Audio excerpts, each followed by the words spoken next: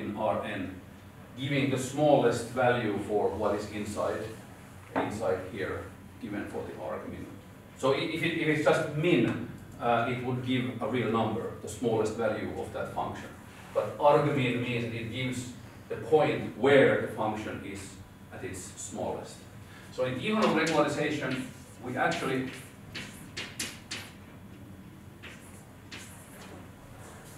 this is what we do. There is a so-called regularization parameter alpha. And the thinking behind this is that this part deals with the measurement information. For some f we try here, the A matrix will take virtual measurements of f and compare them to the actual, and we could even have here the actual measurements. So this is kind of taking care that whatever f we are looking at, it should give measurements close to the ones given by the device. But as we saw, there can be infinitely many of these f points that give a small number for this one. So we have another penalty. So this is kind of a penalty. This is the first penalty coming from, this penalizes for giving the wrong measurements. If f gives the wrong measurements, it gets penalty from this guy. But it's not enough to really specify the best f for ill-posed problems. Tikhonov introduced this idea that we have another penalty here, just penalizing for the size of f. So a little bit like the discussion we had before today, why the minimum norm solution. This has kind of the same philosophy behind it. Let's try to look for a small energy f somehow. So kind of let's put a penalty for the size of f. And this alpha number here gives a balance between the two penalties. How much do we put weight on the a priori information? So this is, like I said, in inverse problems we are combining measurement information and a priori information.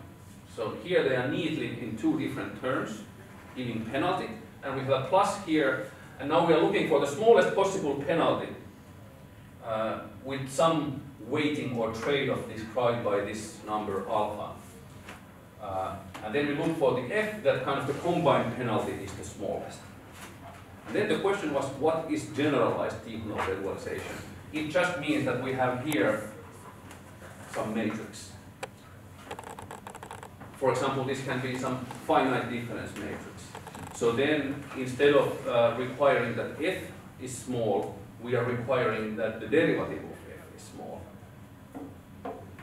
in a discrete sense, finite difference sense. So L by n matrix? L, usually, in many times it's an n by n matrix, but actually it can be some kind of L by n matrix. The number of penalties can be smaller or larger than the elements of f. And actually, in the next exercises, I will treat you with some choices of the difference matrix there with a couple of different sizes. So, with the computation we did today, with a little bit more complication, taking also this one in the computation, it's possible to derive a nice formula for f alpha, which goes like this. Oh, I so hope this goes correct. Maybe I don't do that. Let me try. Let's see what happens.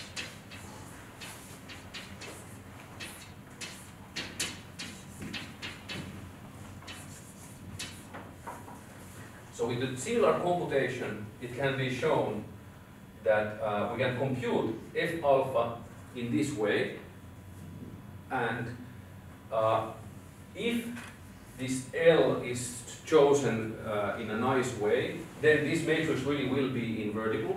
For example, if L is the identity matrix n by n, then this is always invertible. You will have the pleasure of proving that in the exercises. So then we can just use this, and if L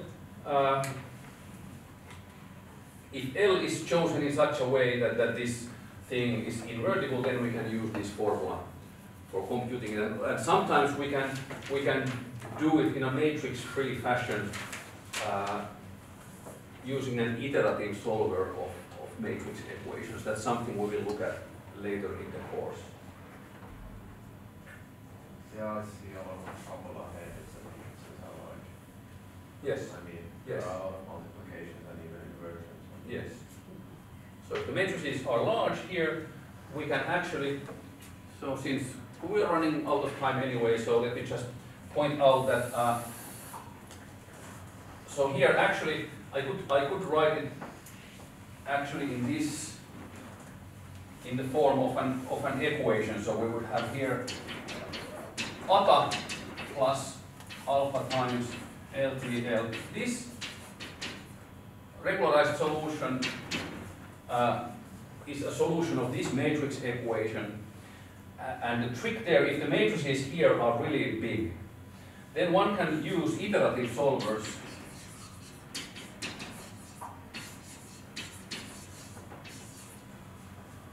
They're often called like Krylov space methods, where the idea is if we have if we have a matrix equation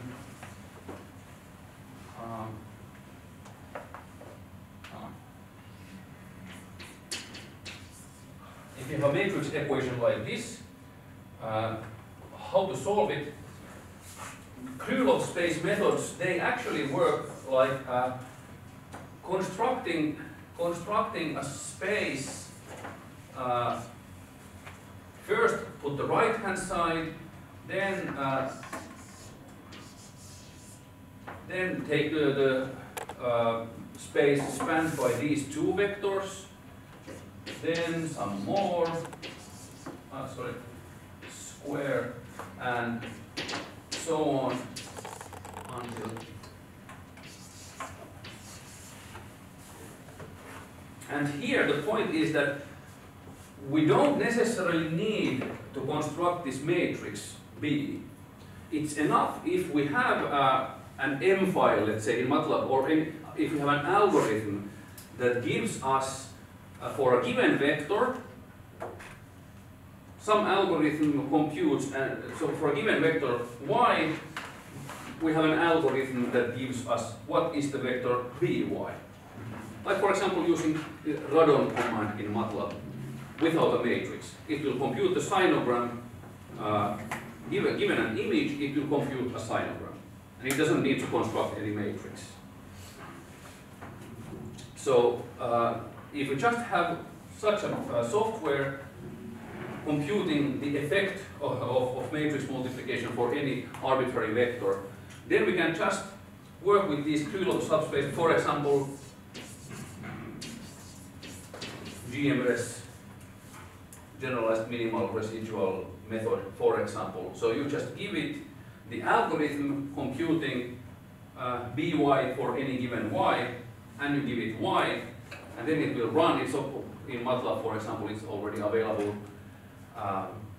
There are actually many such methods available. So then you can find an approximate solution x by never constructing the matrix, just using this kind of iterative method.